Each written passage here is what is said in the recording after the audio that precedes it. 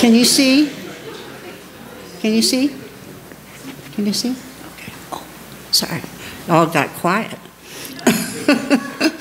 Hi, everybody. So. It's always nice to see a good crowd, and we always get a good crowd when he's around, so that's good.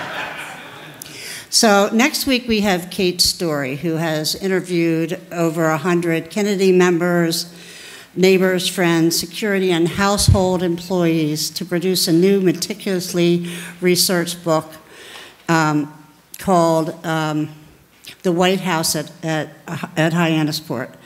Reviews have been excellent, and apparently there's new information, as in gossip. So you need to come for that. That should be good. No cake or ice cream, but desserts. We'd like to thank our sponsor of tonight's program, Leslie Wallace, who many of you know, and as our greeter.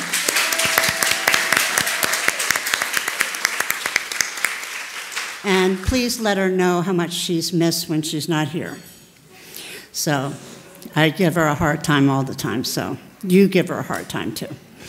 Tonight's speaker really needs no introduction to anyone who comes regularly to Tales of Cape Cod, because he's been here many, many times. In fact, he's given this lecture before, but this time he's included more information, and so it'll be a different lecture different ending. The same topic that we all love, Lizzie. So Greg Williams is a retired judge, having served 15 years on the district court bench, the last 10 years of his tenure as first Justice of Edgartown District Court, and as presiding justice of the Southern District of the Appellate Division, which decides appeals in civil cases. Not long before his gubernatorial appointment to the bench in 1999, he had been named Deputy Chief of the Western Division of the Attorney General's Office in Springfield, where he had started as a senior litigator in 1996. Before that, he was a lawyer in private practice with the firm of Brooks, McCauley, Sanborn, and strangely enough, Williams. So I'd like to introduce tonight's speaker, Greg Williams.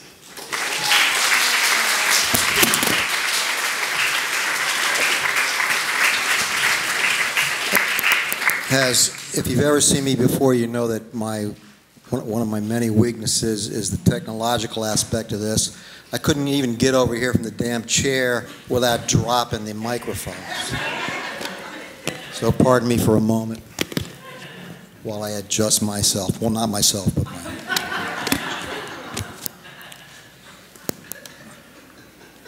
Where are the tech people in here? Well, anyway, Ann said that this was the same lecture that I've given before. And first of all, I don't like the term lecture. I prefer to call it more of the term maybe gala or festival or something like that. But can everybody hear this? But it is going to be a little bit different tonight because I'm not going to have anything about murders in it, nothing about Fall River, just to shake it up a little bit. And let's start off, though, by seeing if I can work this, which is, who knows? Chapter 1, The Murders. This woman is Adelaide. I actually spelled her name wrong on here. Various sources spell her middle name differently. It's really Buffington and not Buffington. Adelaide Buffington Churchill. lived next door to the Borden family. She was a 43-year-old widow, and she lived on that house in 2nd Street in Fall River with her mother, her sister, her son, her niece, and a hired man.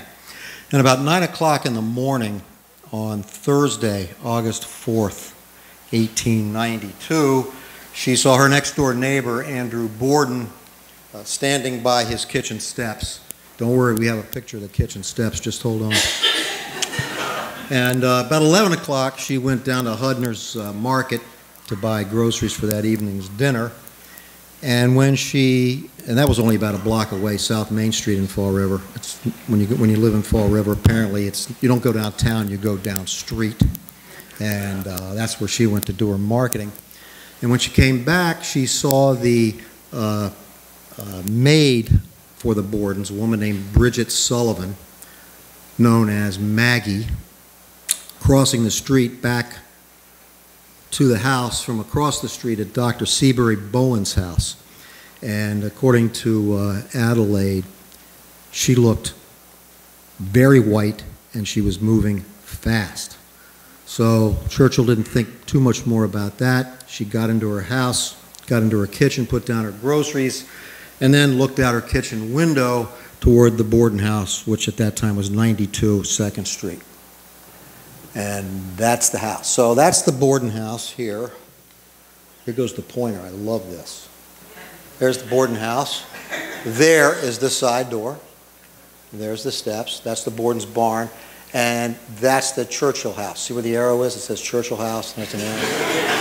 And I love this. It's got this Carpenter Gothic sort of trim on there. We didn't go for that over here at the Borden house. But Churchill has it. It's pretty cool. But you can see how close these houses were on 2nd Street there in Fall River. This house is still there. You probably know. Has anybody ever visited the Borden house?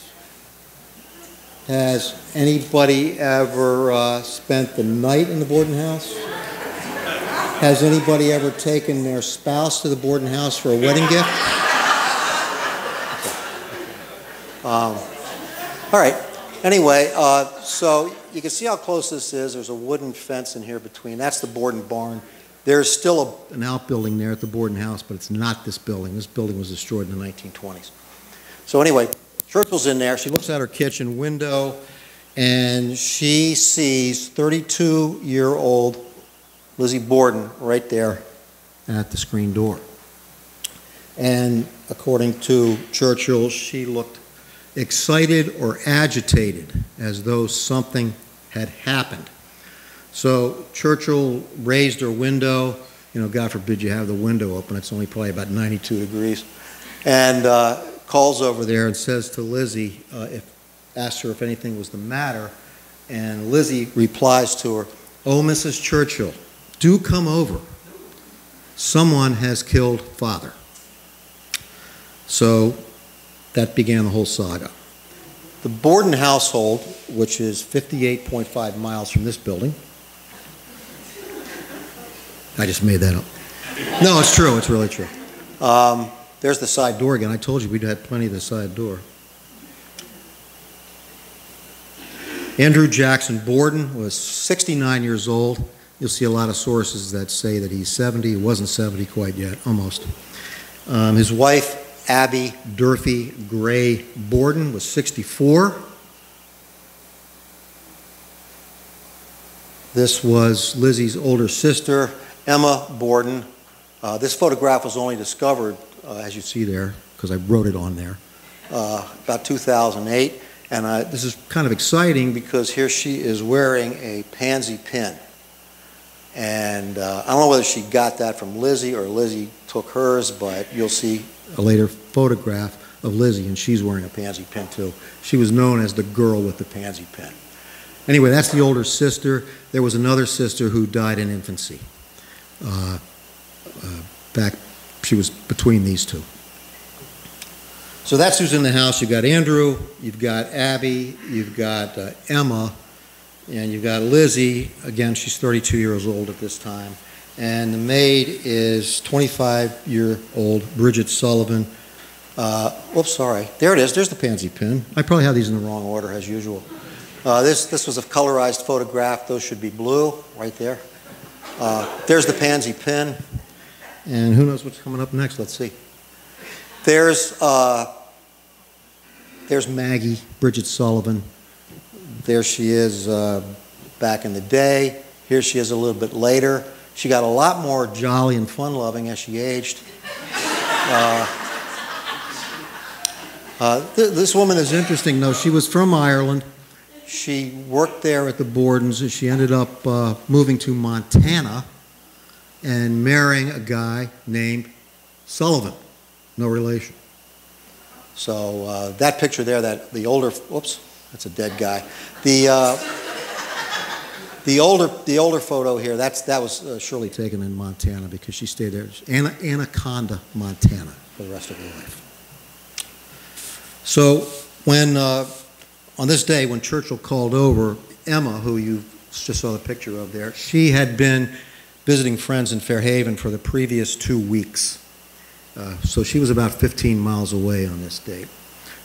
Lizzie had, when Churchill saw her, Lizzie had just yelled up the back stairs to Bridget to come down from her third floor room where she was napping.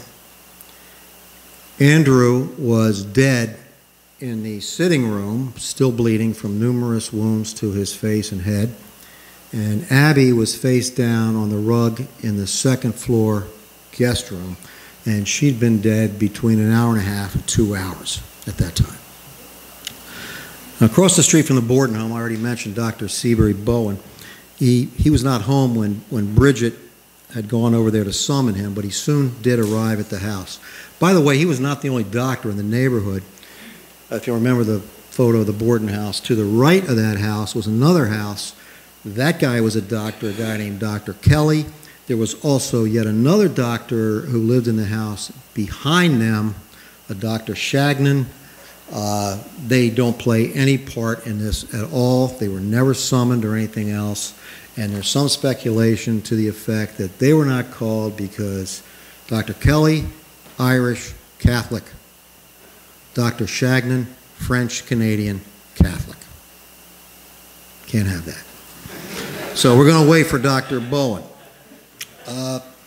Bowen gets over, he does get home, he's over there pretty soon, and he is pointed toward the sitting room where Andrew Borden is lying on a love seat with his head propped up on the arm of the love seat on some folded garment, probably the coat that he had walked around town in earlier that morning.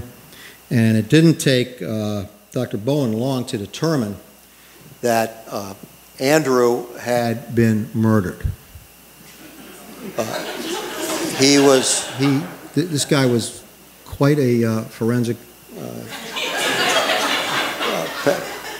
So he did figure that out. And the thing about this photo is, you talk about crime scene photos. This is in the early days of crime scene photos. Probably the first in situ, I'm making all this up at this point, the first in situ crime scene photograph was probably about 4 years before this. It was 2 photographs, maybe 3, that were taken in London in November of 1888 of the last victim of Jack the Ripper, a woman named Mary Jane Kelly, which is a horrific, and I mean seriously horrific photograph. Those are really awful photographs.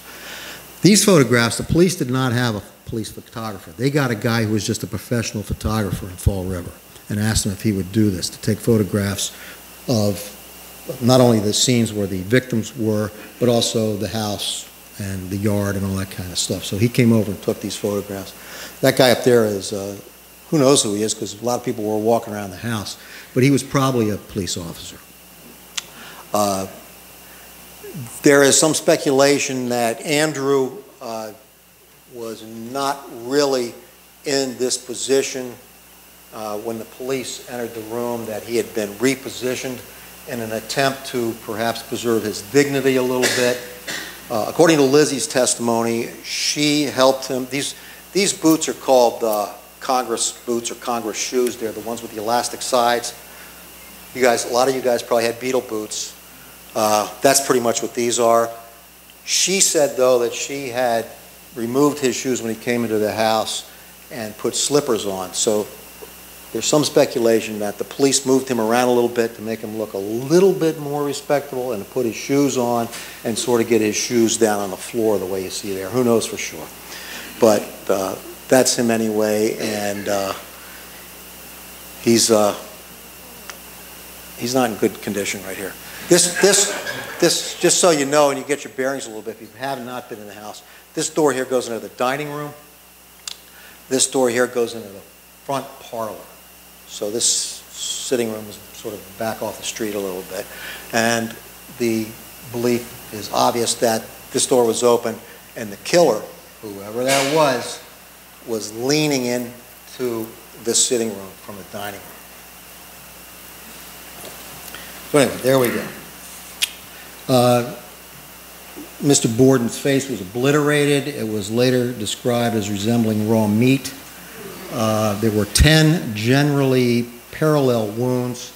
The longest one was about 4.5 inches long toward the left side of his head and face, down to his jaw.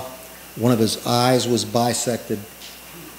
There was some, not evident in the photograph, there was some blood spatter on the wall here, some on the floor here a little bit, but nothing, and Dr. Bowen said this later, nothing to indicate the slaughter that had taken place. So there you go. And you can't even really see it in this photograph, and they didn't take close-up photographs of that kind of evidence.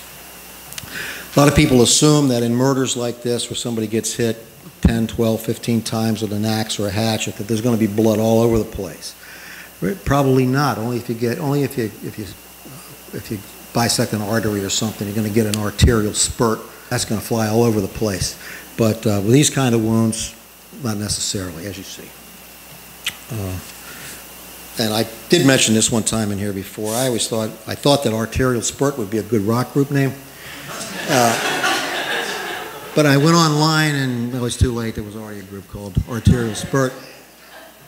So, anyway, Bowen did indicate at trial that probably some blood was flung about by the rising and falling of the weapon. You know, you hit him in the head once and then you pull the hatchet up and probably some matter would come off of the hatchet at that time. And the interesting thing about this, as you know if you've read anything, is that people are in this house pretty quickly. After Mrs. Churchill sees Lizzie at that screen door, she comes rushing over there, and within a few minutes there are plenty of other people in the house, and they're observing Lizzie. She doesn't have a hair out of place. She doesn't have blood on her dress, her face, her hands, nothing. So, you know, people are assembling, and Lizzie says that well, Abby is not here because Abby received a note to the effect that somebody in town was ill, so she left the house to go attend to that person. Then she added, though, that she didn't know, but that maybe Abby had been killed too because she thought she heard Abby come back into the house. So the story is getting a little fluid at this point about Abby. And finally, in search of Abby, Maggie Sullivan, Bridget Sullivan, and Mrs. Churchill venture up the front stairs. Again, if you haven't been in the house, it's weird. There really aren't any hallways. The rooms empty into each other when you go through the house. And the house is essentially separated in half. So if, for instance, and Lizzie and Emma's bedrooms are on the second floor, if they want to go up to their bedroom, they go up the front stairs. And that's the only way you can get up there, to their part of the house. When Andrew and Abby wanted to go up to their room, they go up the back stairs, which is right off of where that door was that you saw, that side door. So once you're up on the second floor, for instance, you can't really get from Lizzie and Emma's rooms to Abby and Andrew's room. The whole thing is kind of, there are doors there, but they're all blocked up by furniture at that time. It's weird. Anyway, so the two go upstairs. It's Maggie and Adelaide. And they head up the front stairs. And as you walk up those front stairs, the room on the left is the guest room where the previous night Lizzie and Emma's Uncle John Vinicum Morse had stayed. He just showed up the previous afternoon, and he stayed there that night. So that's a guest room. So you walk up, you get to the top of the stairs, the guest room is here, and then there's Lizzie's room is ahead there. And to get to Emma's room, she has to walk through Lizzie's room.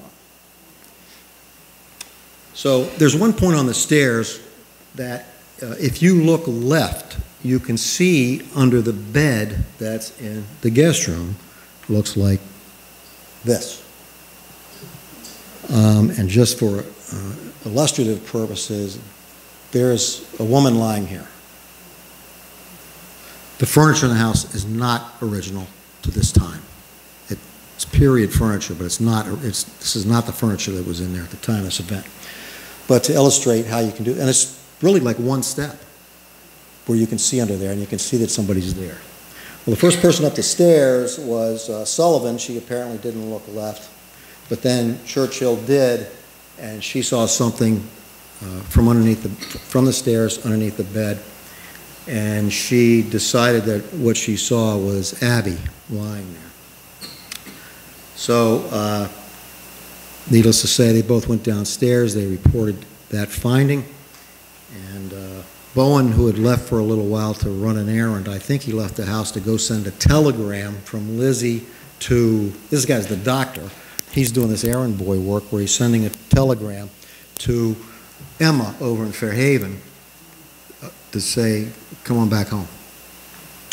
So anyway, now Bowen goes up there, and he goes up to Abby, and Abby is lying face down on the rug between the bed and on her right against the wall is a dresser, and there is a congealed pool of blood darkening the rug around her head. And those are the two photographs of Abby. And you can see that she's already been she was flipped over a couple of times before these photographs were taken, so the forensics weren't that great then. And it's not the fault of the Fall River Police, it's just the way it was, you know. And she's got a sheet on her here. They put a sheet on her.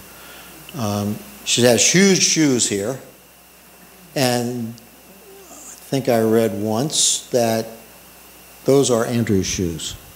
So when she would run around the house doing some of this dusting in the morning, she would just slip his shoes on and do that. So that's why her feet are so big. The woman's 5 feet tall, so, you know, feet not that big. So Abby, 19 wounds, one on her back about 4 inches below her neck, got another 18 on her head, most of them toward the right side. She has facial contusions caused by her, as I just said, 5 feet, 200-pound frame hitting the floor. So she's got some facial contusions there, and probably also some lividity by the time Dr. Bowen gets up there. And most, kind of tragically almost, in her forehead is a flap wound. And what that means is whoever killed her, she saw them. She was hit there kind of glancingly on the forehead, and then probably trying to get away, turned around, and that was the end of it. But whoever it was, she saw. Bowen takes a look at the congealing and congealed blood in the rug, notices that Abby's body is cooled considerably, and estimates that she had obviously been killed first before Andrew, puts it at about 9:30 or so in the morning. And again, Andrew's just after 11 o'clock in the morning. Chapter 2, the evidence. This is the part where I hope I can give you a little judicial perspective. This is the judicial perspective. Because if you're in the Fall River, what is it, Brian? A House of Justice, Fall River Judicial Center or something. It's not just courthouse, God forbid. It's some name like Fall River Temple of Law and Justice or something. Anyway, yeah, you called it courthouse. Yeah, I know. But this was a picture that is taken from the lobby of the district court bench up in at the Fall River courthouse, I guess. The judge's parking is right down there, and there's the solar panels. Anyway, that's where the Churchill house is, and you can see it's gone. That was at one time the Kelly house over there, but that's the house. painted in authentic colors. That is a color called drab. And that color was chosen by Lizzie. So, but that's your judicial viewpoint, judicial perspective. Now, there was no question but that Lizzie was in the house. She might have gone out to the barn. She might have been in the backyard where the pear trees were. And when Andrew was murdered, there's almost no question that she was there about 2 hours or so earlier when Abby was murdered. And that is the core of the Commonwealth's case against Lizzie, is that she was there. A theory that they eloquently called exclusive opportunity, which is not a really all that fully formed judicial doctrine, at least as far as I know.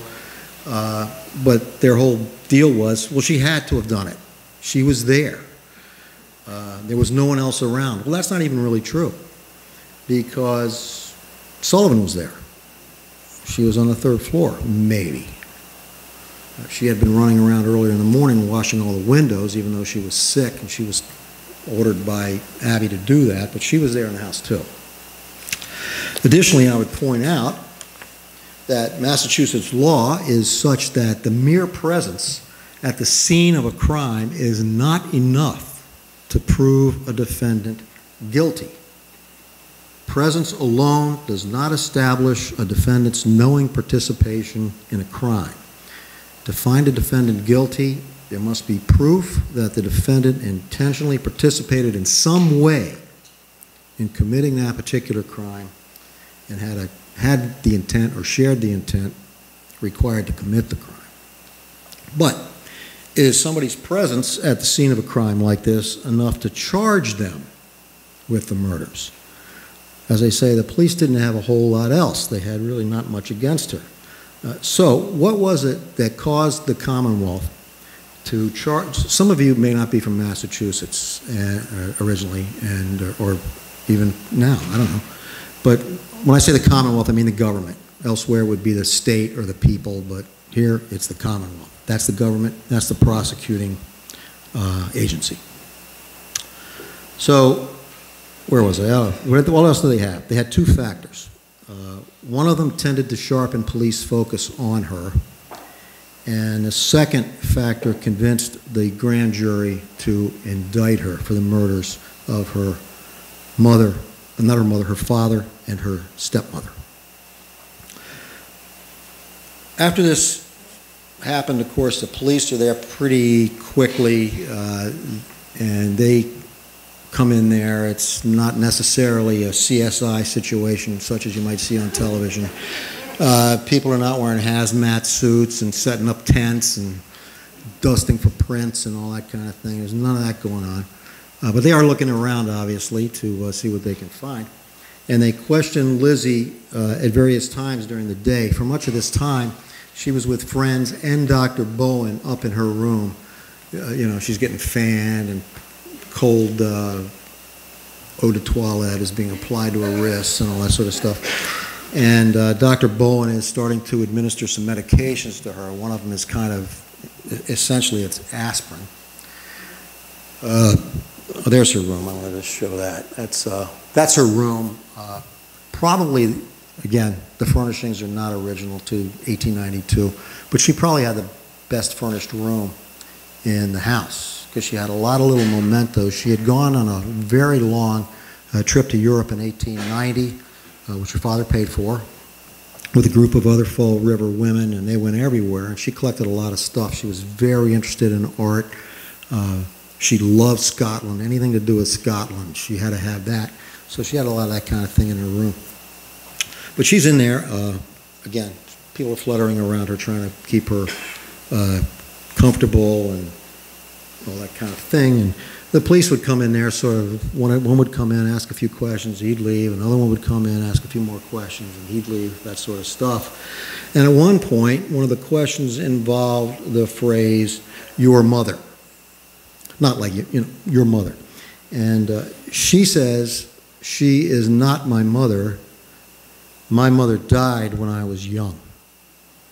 Now, we don't know how she said that. We don't know what her tone was. We don't know what her inflection was. it could have been a very gentle clarification of her relationship. Just so you know, this woman is not my mother. My mother died long ago when I was very young. Or she might have snapped it out. Who knows? But however she said it, the police inferred that Lizzie was harboring ill feelings toward Abby, which wasn't entirely unfair. But to them, Lizzie's demeanor generally, she wasn't hysterical or anything like that by any stretch of the imagination, and the apparent lack of all-consuming love that she felt or didn't feel for Abby, that added up to them to be motive. These people are in this house. She doesn't like this woman who's still lying probably about 20 feet away, and she's the only one around here except for the maid. She has that presence plus motive, and that's what the focus really starts coming in on her. Now, motive's not an element of the crime of murder.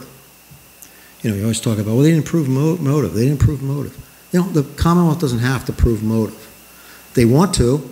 It's good because it tells the story and the juries want to hear it. They want to hear why something happened. Why could this person have done this, especially in a situation like this? But it's not an element of the crime. So the police, people ask why, who could have done this, why. Lizzie was there. She didn't like her stepmother. There's our story. The Bordens were buried, this all is a Thursday now, August 4th, 1892. The Bordens were buried sort of kind of, well, it was a funeral, let's put it that way. They weren't really, we won't go into the whole thing where they cut their heads off at the cemetery. That's a whole other story. But the funeral's on Saturday, and that night, who shows up at the Borden home, Lizzie's home, but the mayor of Fall River, a guy named Dr. John Coughlin, and the city marshal, who is, in essence, the chief of police, a guy named Rufus Hilliard. They show up, and they're talking to Lizzie, and Emma's there and everything, and their ostensible purpose for being there was to say, whatever you need in terms of police presence around here to keep the crowds at bay, because there were a lot of people would fill up 2nd Street just to stare at this house. And in fact, Uncle Morse had gone to the post office, and they figured that 1,000 people followed him. I think that was the day before, maybe on Friday. So the police, and rightfully so, they go in there and they say, if you need anything, we're going to have police guards around here, but if you need anything more than that, let us know. But then all of a sudden, Lizzie, who, with her little pansy pin and everything, she's not a shrinking violet. And she's not even a shrinking pansy. So they say, we've got our, we're working on this, blah, blah, blah, we're interviewing people and all that kind of thing. And we've got some people we're starting to look at. And Lizzie essentially asked, not quite this bluntly, but almost, am I one of them? Are you looking at me? Is there suspicion falling on me? And I want to know that right now. Well, so they dance a little bit. And finally they say yes. Yes, we are looking at you. Yes, you're a suspect. Now that's Saturday night. So that focus is there on Lizzie as far as the police are concerned. That's Saturday the 6th. There is an inquest into the deaths of Andrew and Abby that starts on the 9th. So that's what, 6, 7, 8, 9, Tuesday.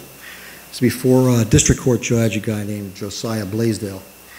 And that goes for a couple of days. The leading case on inquests in the Commonwealth of Massachusetts, you probably have heard of this.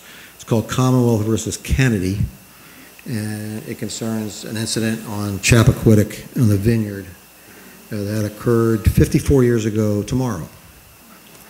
So an inquest is not an adversarial proceeding. It is one in which a judge investigates a death to make a determination as to whether or not that death resulted from a crime.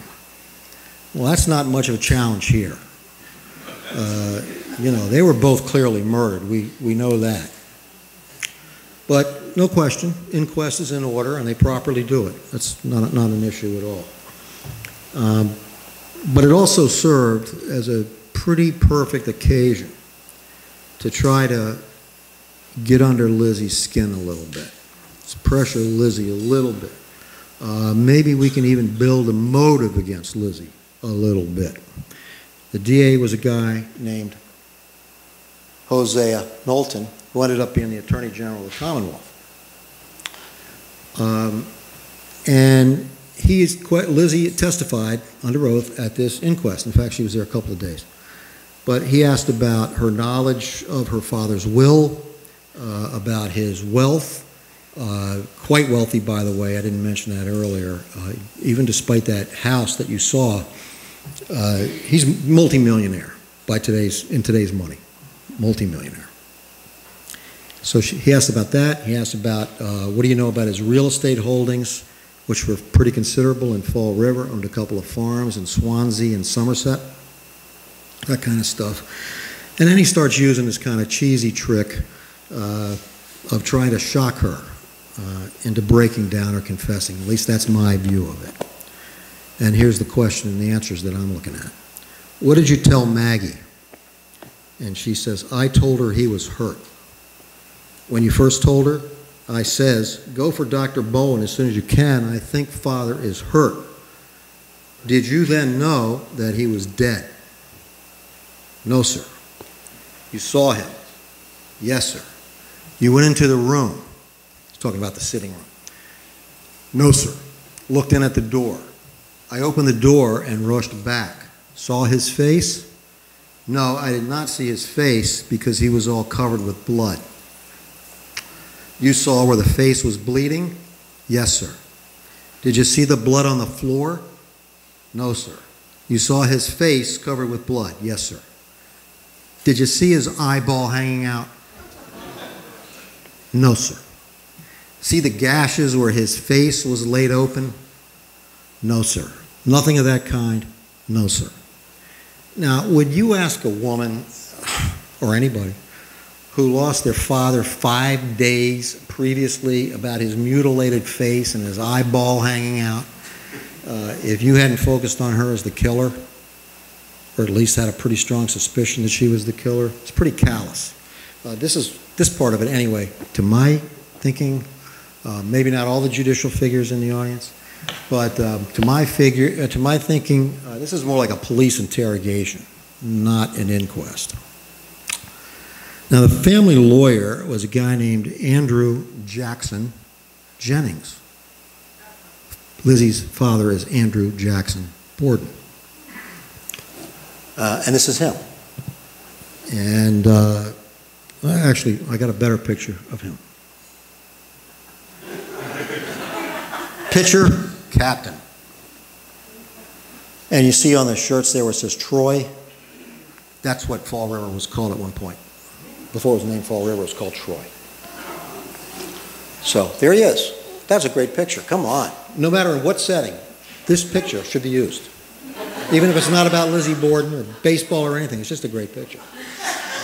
So anyway, there he is, Andrew Jennings, and he says, you know, this inquest where you're going to question, he's the family lawyer, you're going to question Lizzie, I'd like to be in there with Lizzie. And the judge says, no, you can't come in here, which was his right. The inquest is not necessarily open to everybody in the world, but that was a big mistake for the Commonwealth.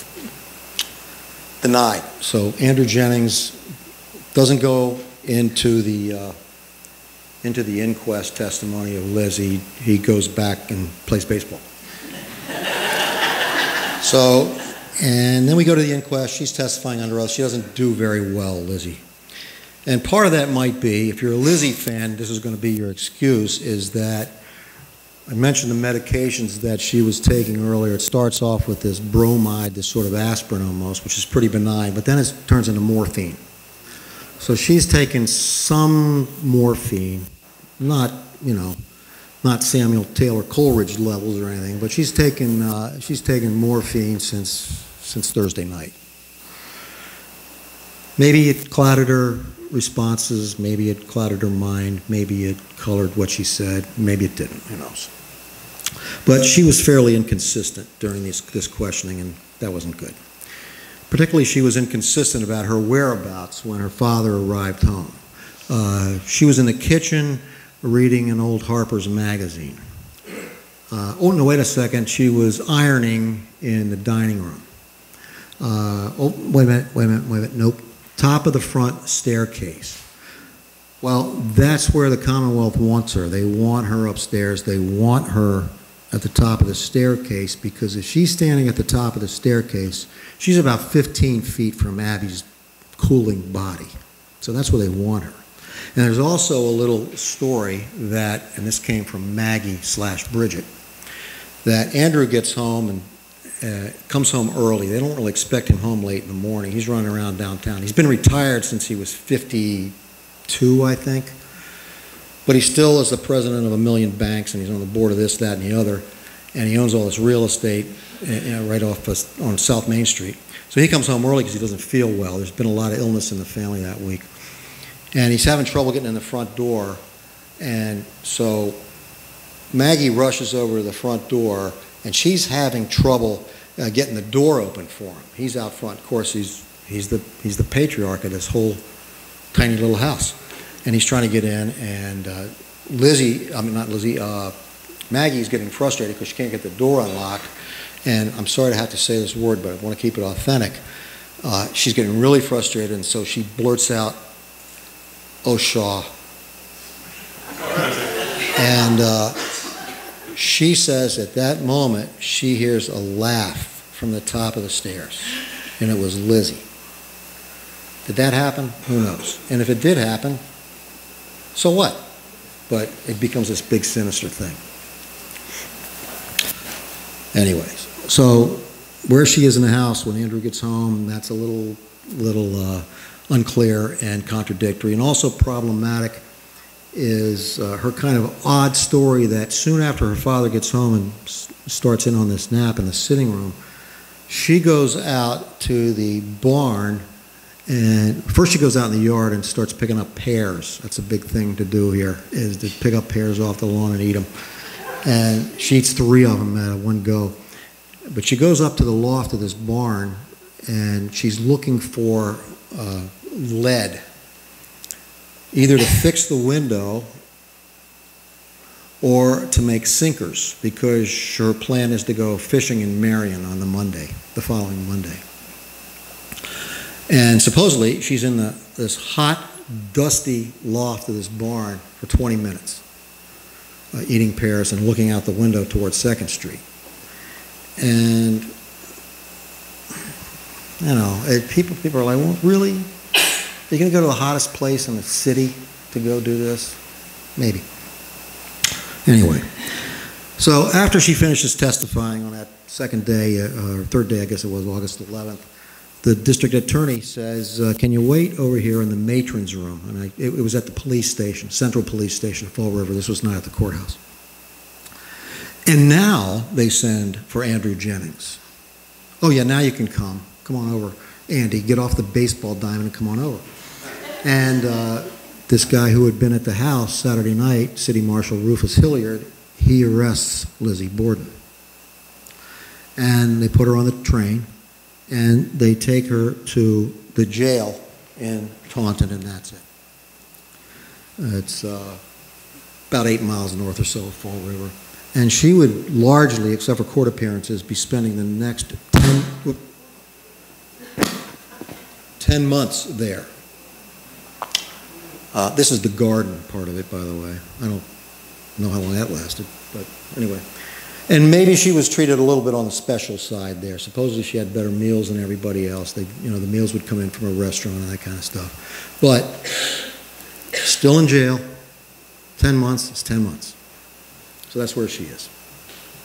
Now, a couple of weeks later, they have what they call a preliminary hearing. Today it might be called a probable cause hearing. And it's before Judge Blaisdell again. It starts on the 25th of August, goes till September 1st. And at the end, Blaisdell says to Lizzie, who he is calling Lizzie, by the way, says, you know, if you were a man, I'd have to find this, that, and the other. And if you were a man, I'd have to do this. If you were a man, I'd have to do that. But given the circumstances, I'm going to have to find that you were, and this is the quote, probably guilty. So, not that I'm finding probable cause, that there's enough evidence here for this case to go forward, but I'm finding you probably guilty. Then he orders the case to proceed to the grand jury. So the grand jury, here we are at the beginning of September, the grand jury doesn't even convene until November 7th. So she's back out at this place until then, well, and past then, because she doesn't appear in front of the grand jury. And they don't even reach her case until November 15th, when they start talking about the Lizzie Borden matter. Now, in the grand jury, you probably know this, maybe some of you have served in a grand jury, the Commonwealth is going to present evidence of someone having committed a crime, and the grand jury is going to decide, in essence, whether there's probable cause for the case to move forward. Fairly low standard. This grand jury apparently had a lot of trouble concluding that there was sufficient evidence against her for this case to go forward, until you will remember, well, you won't remember because I haven't mentioned her yet, but she has been around there. Her name was Alice Russell. Alice Manley Russell. This is the only known photograph of her taken in 1931 when she was in the what was then called the Old Folks Home, and what I guess I would refer to now as the Old Folks Home. But Alice is a deep friend of both sisters, mostly Emma, but pretty friendly with both of them. This grand jury thing is going on and on and on. They're not finding anything against Lizzie. And she finally decides to tell her lawyer something that happened in the Borden house a few days after the murders, because she was staying there. She volunteered, I'll stay with you here in the house while this gets cleared up. And she tells her lawyer, a guy named Swift, a tale, and he says, well, you need to go to the DA with this story, which she does. And then on December 2nd, she appears and testifies before the grand jury, and 10 minutes after she finishes, the grand jury goes in the back room and finds probable cause on a vote for 20-1, probable cause against Lizzie Borden. What happened was this: she was staying at the home after the murders, and on the Sunday after the murders, remember again, murders are on Thursday, so this is Sunday morning, the 7th of August, she's in the kitchen, and Emma, the sister, is at the sink washing dishes. And Lizzie comes in with a blue dress. She's holding a blue dress. And she says, I'm going to burn this old thing up. It is covered in paint. Because there's a stove in there with a flame. And Alice leaves briefly. She returns. And Lizzie is tearing up the dress. And Russell says, I wouldn't let anybody see me do that, Lizzie. Police are still out in the yard. Still have a police guard there, obviously. It's a couple of days later. This was either incredibly stupid timing or Lizzie was destroying evidence. Police are in the yard. The inference is that Lizzie is burning a blood-stained dress. And where else would you do that but the kitchen stove? And that's puzzling, because the police have had free reign over this house. They obviously searched the house. And you would think that the two things they are looking for and want to find are, one, a murder weapon would be good, and two, a blood-stained dress. So, again, if she's burning a blood-stained dress, nobody saw blood on her right after Andrew was murdered. Shame on the police for failing to find it, if that's what that was. And if it wasn't, and she really is burning a paint-covered dress, Lizzie, stop it. Why don't you wait till freaking September to do this? Why do you have to do it 3 days after they're dead? So, Alice, who looks a little smug, it has to be said, she testifies that she did tell the grand jury this, they indicted her. She did testify at trial about the burned dress. And she also testified at trial to the fact that Lizzie came to her house the night before the murders, August 3rd, and I'll tell you about that in a little while, but there it is. And neither of those things apparently swayed the jury. But given the lower standard of proof at the grand jury, it swayed them.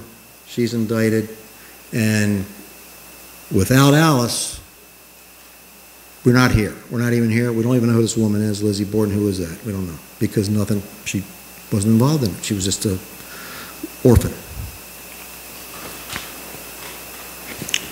Chapter 3, the law, key evidential trial rulings.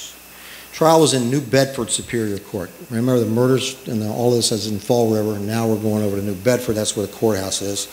At that time in Massachusetts history, capital cases, that is, cases in which a defendant was facing the death penalty, which she was, are tried before a 3-judge panel. So there are 3 justices. You try one now, it's before a single justice. Then it was 3. Chief Justice of the Superior Court, Albert Mason, a guy named Caleb Blodgett, Justin Dewey. Justin Dewey was appointed to the bench about 7 years before this case by who was a guy named George Dexter Robinson. And that's him. And by this time, by this trial, he was not the governor anymore, but he was Lizzie Borden's chief trial counsel. Pretty smart. Pretty smart, Lizzie. Better than that dress burning thing. He was paid reportedly $25,000, which now let's call it $650,000, $750,000, who knows? A lot of money. And he was worth every damn nickel of it. Little personal aside here. Friend of mine, old friend of mine, now retired, but still of counsel in a Springfield law firm named Robinson Donovan. This Robinson is the Robinson of that law firm. And my friend Jeff is the custodian, or was, I don't know if he still is, but he was when I was out there, of the Robinson Papers. All the stuff that this guy wrote and probably touched that concerned this Lizzie Borden case still are around, and they're the Robinson Papers held at this law firm in Springfield. And Jeff was the custodian of them. Presumably, those include notes back and forth between counsel Robinson and Lizzie Borden. These have never been made public, and they won't be. The firm received an opinion from the Board of Bar Overseers, which is the body that governs attorneys in this Commonwealth, to the effect that even though Lizzie's been dead for a while, there is still the existence of the attorney-client privilege. And those papers aren't going anywhere. And he has turned down numerous requests from literally all over the world. Can I just come in and flip through maybe the top, you know? So a lot of people made requests, and he's turned every single one of them down, including mine. So what I have characterized as the cheesiness of the Commonwealth that had begun with perhaps what you might think was a little bit over-aggressive inquest questioning of Lizzie continued. Both these sides have numerous lawyers, not just one lawyer. There's 2 or 3 lawyers. And the assistant district attorney is a guy named Thomas Moody, and in his opening statement, as you see I've written here, he displays to the jury a dress. I got a blue dress here. Make of it what you will. Oh, I didn't mean to display those skulls. So he's got the skulls there in a box. I don't know how those got there. But none of this stuff is in evidence yet, by the way. It's still the opening statement. So, cheesy. And he also starts talking about hatchets. Well, the police found some hatchets in the basement. We found one that doesn't have a handle on it. It looks a little suspicious to us. He's waving that thing around. Okay, fine. Cheesy. So the skulls are later identified as the victims, but the confusion about the dress is never cleared up, what dress she was wearing. She did change her clothes during the day. She put on what she described as a pink wrapper, but the dress that she was wearing in the morning, who knows? Probably wasn't this. The hatchet head was never identified as the murder weapon. No hatchet, axe, or anything else was ever identified as the murder weapon. Might have been, maybe this was it, kind of made me look like this. That's not good enough, but they were waving it around anyway. Speaking of hatchets, Leslie, go long. All right, let's go back to the skulls. Here they are. Oh, there's the hatchet. Hatchet head, displayed to the jury during the opening, nattered on about it during that trial. Nobody ever identified it as the murder weapon. And the big thing is, you know, they send this stuff up to Harvard. There's got to be blood in there, right? A couple of people got wounded pretty severely. There's got to be blood up inside this thing. Maybe you could wipe this off, but what about under here? And why is this broken off? And by the way, where is that? Well, she clearly burned that thing in the stove. No question about it. Until they found it in the same damn box. So, anyway, now the skulls. So let's talk about that for a second. The skulls were removed from Andrew and Abby at that funeral thing I told you about. They went up to Oak Grove Cemetery in Fall River, up on the hill, now the Highlands, and they get a message from the Attorney General, and he says, "Why don't you take their heads off?"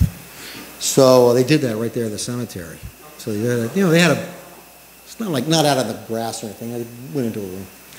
But, and then they boiled all up, well, anyway. So the skulls were examined by a couple of guys at Harvard. One of them was a guy named Edward, and his last name is Wood, and his middle name is Stickney. Get it? Wood. And the other doctor is named David Williams Cheever, both at Harvard. And they're looking at these skulls once all the flesh and the skin and everything was taken, all the hair and everything. And in one of the cuts in Abby's skull near the right ear, they find a piece of gilt, G-I-L-T. And what it is, it's, and the word, actually I'll give you the wording that was used. Shining deposit can be seen with the naked eye. It is plainly visible with the use of a lens when once its situation is located. Again, skulls are all cleaned up, whatever. Gilt is a metal ornamentation, kind of, think of it as like almost like tin foil. And they put it on the edge of axes and hatchets when they sold them. So to make them look shiny, I guess, and also to protect the blade to some extent. So the conclusion that was reached by Dr. Cheever, anyway, was that the weapon here is new. Still had the gilt on it. That's the inference. And this finding is communicated to D.A. Knowlton. And that, of course, was important because it ran counter to the Commonwealth's theory that it was one of these old hatchets they found in the basement. The Commonwealth didn't tell the defense about that. Cheesy. Unethical, I think. And I mention that because Dr. Cheever's great-grandson is married to my wife's cousin. There were, though, two items of evidence that the court excluded from evidence that might have assisted the Commonwealth's case greatly. Maybe. The first one was Lizzie's inquest testimony. I told you all about that. And the second piece of evidence is some testimony that was excluded, but it was to the effect that Lizzie Borden had gone down to the pharmacy, the drugstore, the day before the murders and tried to buy some poison. And I'll get into it in a second. But before we look at those, let's note again that Moody mentioned both of those things during his opening. The inquest testimony, the poison. That was a bad move, and it's risky, because if you mention something to the jury during your opening statement and then you don't produce it, they think you're lying to them. Possibly. Who knows? Maybe they didn't even notice. but some of the more astute ones. By the way, there were 3 guys on the jury named Wilbur. Their last names were Wilbur, all spelled differently. So that was weird. But before we look at that evidence quickly, I know you're dying to get at that cake. Let's look at a couple of things that I think are kind of basic, but I want people to understand, and that is this. There are 2 verdicts possible in a criminal trial. There's guilty, there's not guilty. There's not guilty or innocent. This final stage in a criminal trial is the judge's instructions. And with those, the judge provides the jury with the law that the jury has to apply to the facts that they find. And I won't consider all that now and tell you about that, but I want to emphasize something that a lot of you probably already know. And that is that in a criminal trial, the government, the Commonwealth, has the burden of proof that the defendant committed the crime beyond a reasonable doubt. Civil cases, it's preponderance of the evidence more likely than not, but in a criminal case, it's beyond a reasonable doubt. And let me suggest to you that every time anybody ever talks about Lizzie Borden or any case like this, the essential mystery of the case takes over, and the question arises, did she do it? Or was she innocent? The concept of innocence has no place in a criminal trial. Oh, there's the skulls. I forgot to show you those. So, you know. Now, a couple of these things, like this, you know, that's an autopsy thing. That wasn't a wound there. Take the top off. But anyway, those are the skulls. So Innocence. This is a painting that was painted the year of this trial, 1893. And this painting by William Adolphe Bouguereau of 1893, the jury is not going to find you innocent. They're not going to find, like they don't find this woman innocent. They don't find this baby innocent. They don't find this lamb innocent. This is innocence. It's got nothing to do with a criminal trial. But I do like the painting, so I wanted to show it to you. So, question for the jury, guilty, not guilty. So, if you ask yourself, or me, did Lizzie Borden do this? 2 answers. According to the jury verdict, no. The Commonwealth did not prove beyond a reasonable doubt that she was guilty. In the world of law, she's not guilty. Does that mean she didn't do it? No. It only means that the Commonwealth didn't prove beyond a reasonable doubt that she did. But based on all we know, and all that's been said and written about these murders since 1892, without regard to any legal standard, the answer to did she do it is, of course, she did. So, criminal standard of proof beyond a reasonable doubt. I'm going to skip over this because we're getting a little later, I think. There's the reasonable doubt instruction that we give now. You can read this as well as I can. The key here is you have in your minds an abiding conviction to a moral certainty that the charge is true. Highest degree of certainty possible in matters relating to human affairs. So, it doesn't have to be beyond a shadow of a doubt. That's not it. Reasonable doubt. All right. So, the inquest testimony, I'm going to kind of, you know, the whole thing about her confusion at the inquest testimony, that would have been good for the Commonwealth to get into evidence at the trial. We don't have to go into that too much, but the Commonwealth could have made hay with that. She's lying. She can't keep her story straight. She obviously did this. So there's that. Let's get into the night before the murder. She goes to, well, before we get to the night, let's go to the day, and that is she goes down to this place called B.R. Smith's Drugstore. It's a few hundred yards down the street from the Borden's house, and she encounters this gentleman, Eli Bentz. He's a clerk, and he testifies at the inquest and at the preliminary hearing that on the morning of August 3rd, late morning, day before the murders, a woman he later identified as Lizzie Borden came in and she wanted to buy 10 cents worth of a substance called prussic acid. Prussic acid she wanted to use to remove moths from a sealskin cape. So that was her story. Prussic acid is hydrogen cyanide. Cyanide is famously a lethal poison. It was the basis of Zyklon B, which was used in the Nazi concentration camps. It was also the poison used in the 1982 Chicago Tylenol murders. 7 people died from ingesting cyanide-laced Tylenol tablets.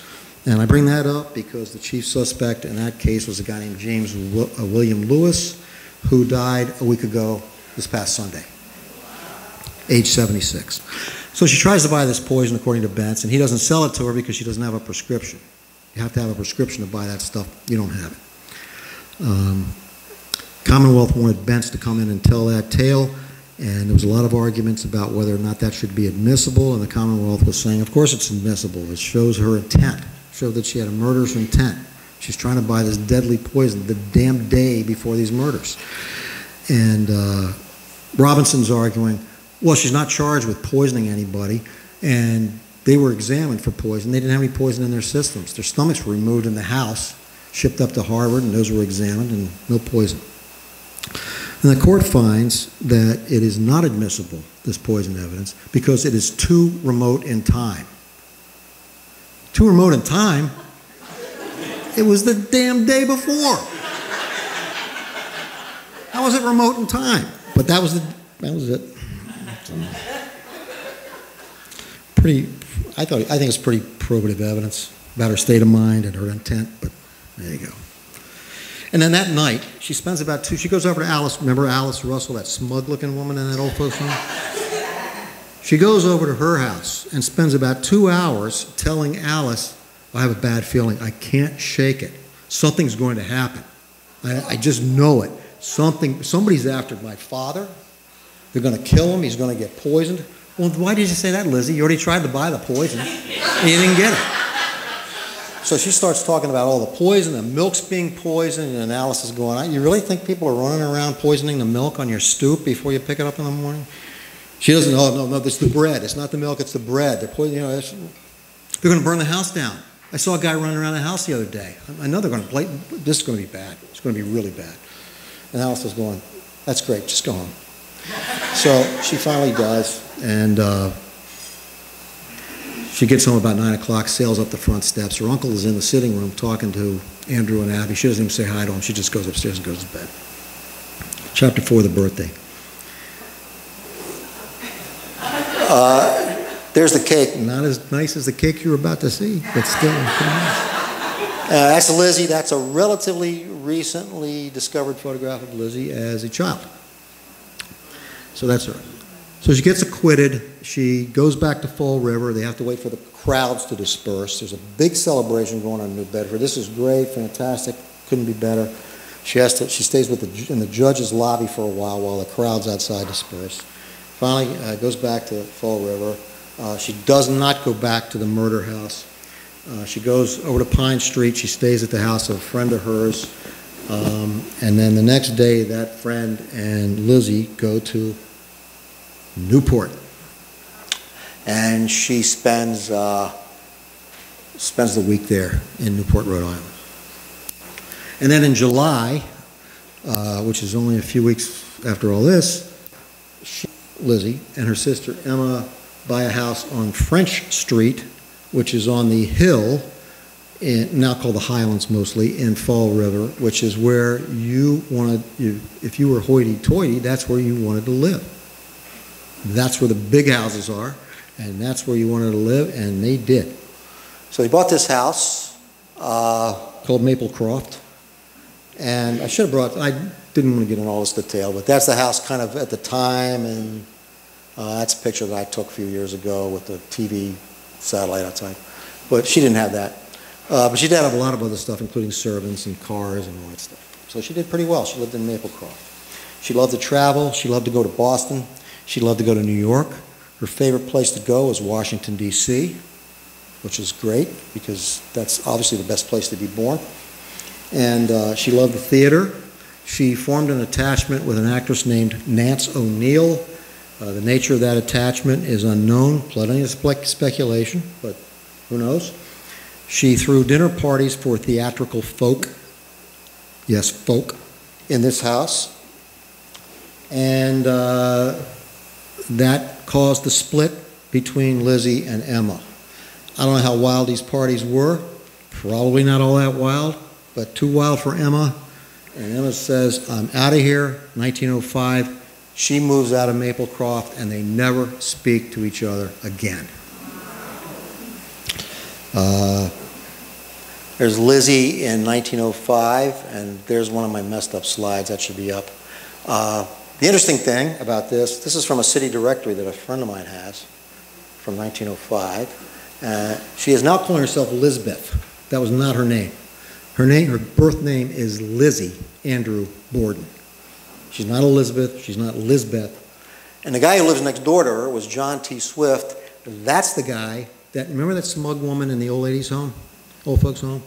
That guy was the lawyer that she reported about the dress burning to. He now lives next door to Lizzie Borden. I don't know how that went, but, so, who can say? But there's Lizzie in 1905.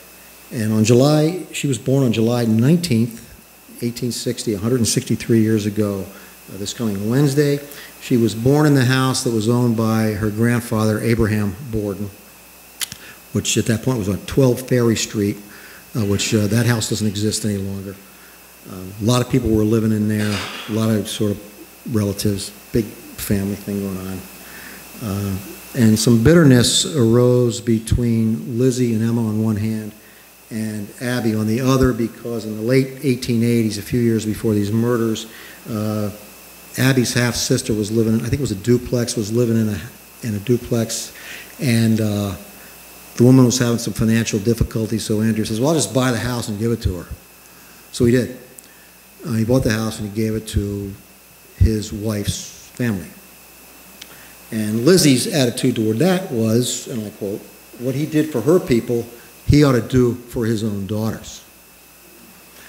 So he did. He bought or gave them the Ferry Street house where they were born.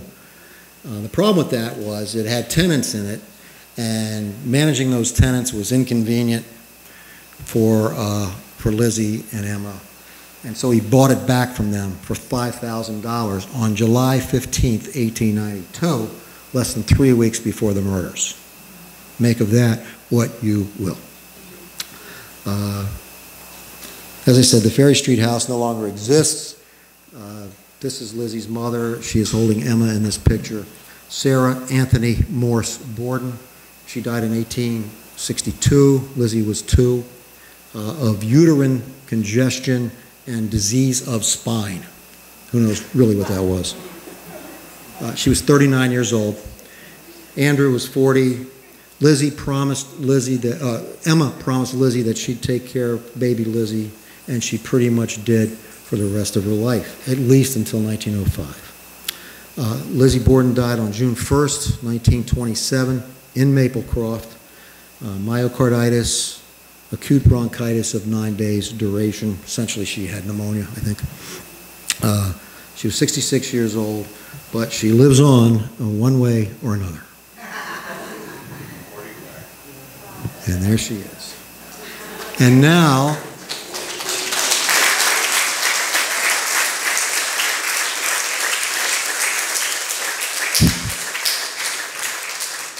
some of you think are probably a little crestfallen, a little disappointed.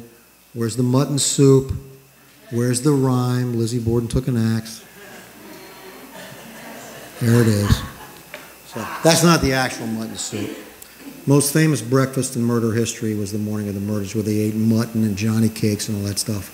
Probably heard that a million times, but there's the mutton soup. Thank you.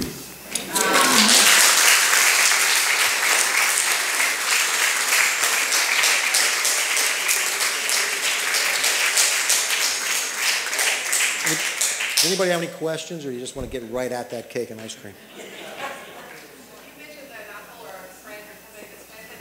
I'm sorry. You mentioned someone that spent the night in the house the day before the murder. He was known as Uncle Morse. Very strange guy. He was their birth mother's brother. His name was John Vinicum Morse. And he had lived in Iowa for a while, and then he was kind of moving back to Dartmouth, staying in Dartmouth. What he was really up to, who knows? He was kind of looking after the farm a little bit, Andrew's farm, but he showed up the afternoon before the murders. No toothpaste, no toothbrush, no comic book, no nothing, and spent the night there. And then the next morning he went to visit some other relatives over on Weybosset Street, about a mile away, and he came back and, well, where were you? Well, I was on Weybosset Street. Well, what else can you tell us about that? Well, I can tell you the number of the trolley. I can tell you the badge number of the guy who was collecting the fares on the trolley. I can tell you this. I can tell you that. It was ridiculous. He had like this photographic account of where he was that day. So he was clear. He was well, he was briefly until he came up with all this stuff. And the other weird thing he did was when he showed up at the house that morning. Police are all over the place. Everybody else is all over the place. He doesn't even notice them. Goes in the backyard, starts eating pears. And then he walks in the house and goes, "What's going on?" Just a very strange guy. John Vinicum Morse, Uncle Morse. Anybody else? Questions? Comments? Snatches of song? Yes. This is it. That's it? Yeah, go ahead. I don't know, today's on TV, but after they go to the stores and what they say, someone... They did do that. They did do, yeah. Never came up with it. It was Lizzie Borden. After Lizzie Borden was unsuccessful in buying the poison, did she come over to the hardware store and buy a hatchet? Nobody knows. They never found it. The big thing about the hatchets in the basement was there were a couple of hatchet heads, but the one that they found that was broken, and they said, well, she broke that off because it had blood on it, and then she threw it in the stove. Well, no, it was in the same box. The cops just didn't find it for whatever reason. Is that there was a hatchet head down there that appeared to the police had been wet and then rolled in the coal ashes to make it look like it had been down there a long time. That was their theory anyway. But they never did, nobody ever identified the murder weapon. And then another one came up later. There was a roofer's hatchet found on a roof back by Dr. Shagnan's house. Was that the murder weapon? Nobody knows. Nobody knows. But that one, that's the one they'll show you at the Fall River Historical Society, is that one that's broken off. Anybody else? Yes?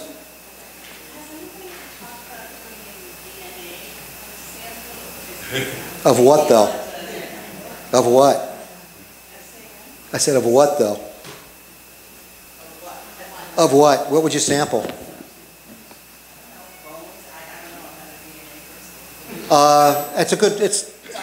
That hasn't happened. Be easy enough. The skulls are probably buried only about 3 feet down by the feet of Abby and Andrew, but no DNA that I'm aware of. No. I have another talk that talks about the state of crime scene investigation in 1892 and whether that would have helped here, like the blood spatter evidence. That kind of stuff. Fingerprinting had just started, but her fingerprints are everywhere. You know, so unless you find fingerprints in blood somewhere, which they didn't, that's not going to do you any good. No murder weapon and no blood fingerprints, so that doesn't help a lot. Good point, though. I mean, I don't know what that would really help you do. Maybe they could find somebody else's DNA, you're thinking? I don't know. All the clothes were burned up in the stove, so, you know. Anybody else? Any questions? Thank you. Eat some cake.